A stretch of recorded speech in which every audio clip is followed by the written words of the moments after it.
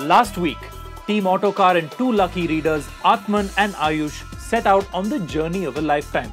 From Jaisalmer, one of the driest places in India, to Mawsynram in Meghalaya, the wettest place in India. The first 3 days of the drive saw the group enjoy a largely trouble-free journey from Jaisalmer to Allahabad in the Audi A4 and A6 sedans. But now, things get more intense.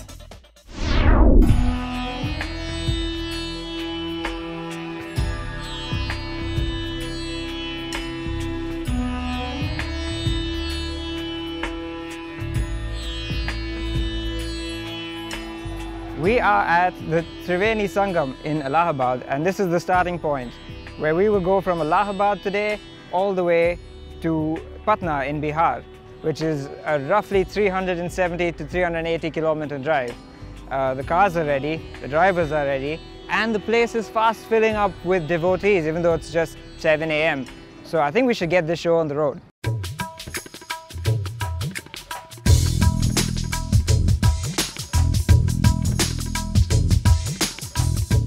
So we are on our way to Patna today.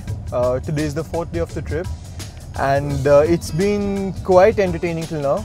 I have never been to this area before, and even Allahabad, when we left from Allahabad today morning, I had never been to Allahabad, seeing the Sangam, and then riding next to Audi in the A4 2.0 TDI. It's been quite a lot of fun with some very interesting short drives we have had. Crossing through UP and Bihar.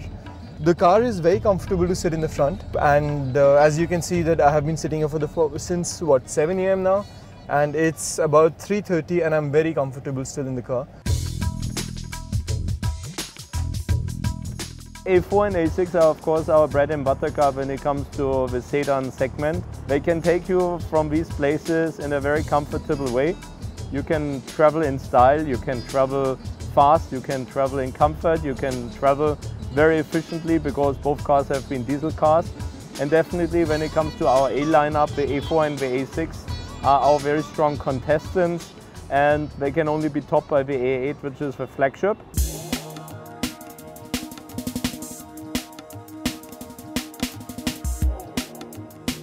After a largely uneventful drive from Allahabad into rural Bihar, the team stopped for a quick snack at a roadside dhaba, only to walk away with something extra. 2 CDs of the latest Bhojpuri pop tunes that would accompany them all around India. With the epic soundtrack ringing out over the Bose sound systems, the convoy entered the chaos of Patna traffic. After covering 300 odd kilometers in relative ease, the sheer lawlessness on the roads required extra care to tackle. But even as dusk approached, the cars were securely tucked away at the hotel, resting up in anticipation of day 5.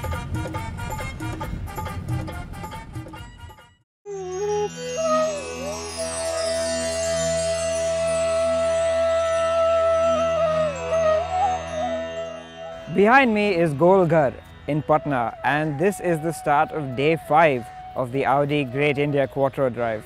We are now on our way to Siliguri in West Bengal, and although this means that this is the end of our lavish 4-lane highway stint of the drive, I think we will make good progress nonetheless.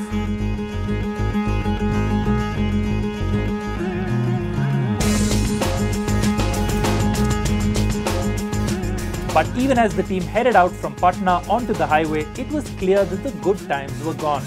The roads, such as they were, had mini cliffs on them rather than potholes, and the drivers were left wondering if the Audi Qs would have been a better choice for this leg. But with their precise steering and the Quattro system, the Audi sedans carried on with panache, albeit with the drivers applying full concentration for extended periods of time. Just when we thought that the craters would go on forever, a clean stretch of dual carriageway appeared, giving us the chance to slot the Audis into sport mode and make up some time. We are now about 200 kilometers away from our destination, Siliguri. And although the road is pretty smooth at the moment, that wasn't the case about 20 minutes ago.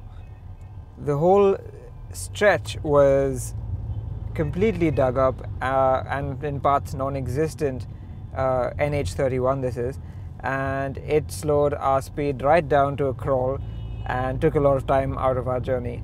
But it seems fine now and should carry on this way all the way to West Bengal and Siliguri.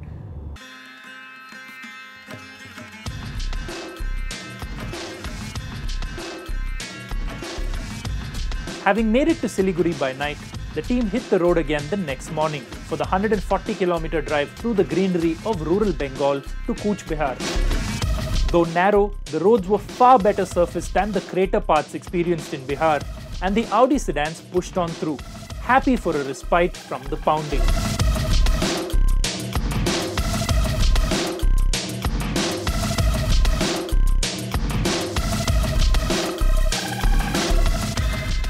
Greetings from Cooch Behar. Well, it might look like it's about 6 in the evening right now, but actually it's 7 a.m. on a May morning. And we are on our way from here to Guwahati. Now, it's been raining quite a bit, so this trip is really living up to its theme of going from the driest place in the country to the wettest place in the country. And, well, given the weather, I think our progress might be slowed just a little bit, but we can make good time if we drive carefully.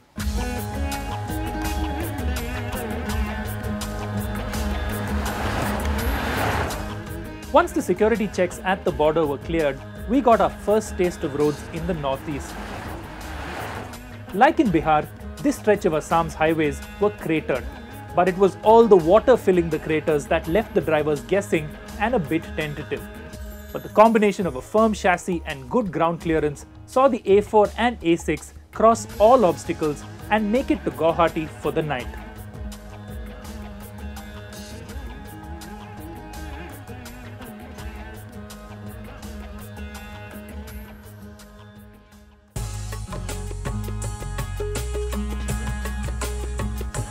Greetings from what is actually a very, very sunny Guwahati.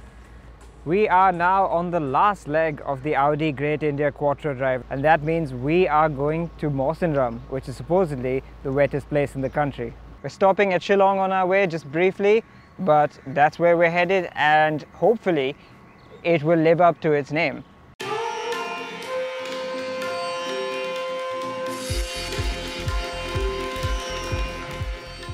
The road out of Guwahati, NH37, was a surprise. 4 lanes, a good mix of tight corners and mid-sized straights, and if it's ever finished, it has the potential to be a great driving road. Once into Meghalaya and past the blink and you'll miss it turn off to Mawsynram, the last leg of the drive though was a bit special.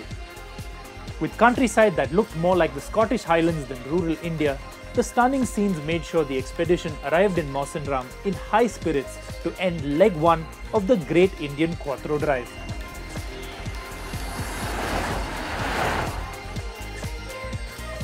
Well, here we are at our journey's end. Beautiful little village of Mawsynram, which you can see just behind me. And I have with me our 2 contest winners, Ayush and Atman. Guys, how have you enjoyed the journey? It's been absolutely amazing, especially starting from Jaisalmer, where all you see is sand, heading up to Mawsynram in Meghalaya, where you're driving through the clouds and crossing all kinds of terrains in the middle. It's been absolutely phenomenal. It has, hasn't it? And Atman, what about the cars? What do you think about the cars? The cars have been nice, yeah. They've been nice and powerful and comfortable, and they've handled India's roads pretty well. They have. So what we've done here, in essence, is take 2 luxury cars slightly out of their element and take them all the way from the driest part in the country, Jaisalmer, to the wettest part, Mawsynram. And I have no doubt about the fact that this is the wettest part of the country. It's sad to leave this lovely place behind, but we have to get a move on. So, bye-bye.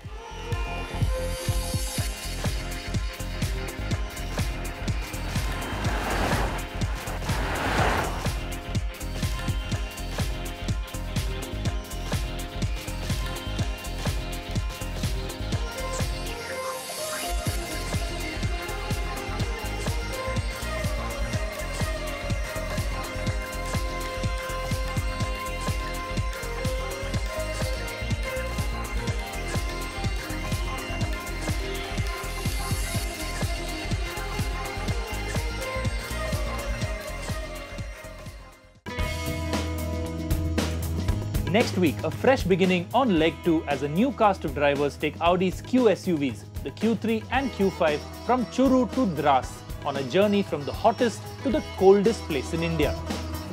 That's on the Audi Great Indian Quattro Drive, powered by Autocar.